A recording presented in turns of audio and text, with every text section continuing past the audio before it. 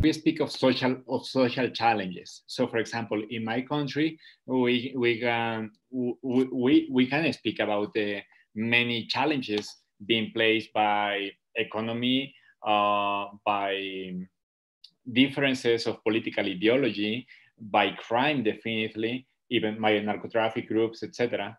And something that is important to recognize is that all different persons, they have someone they love, they have a family they trying to provide to, they have a children or a father or a mother or a brother or a wife or a husband or a partner that they care about.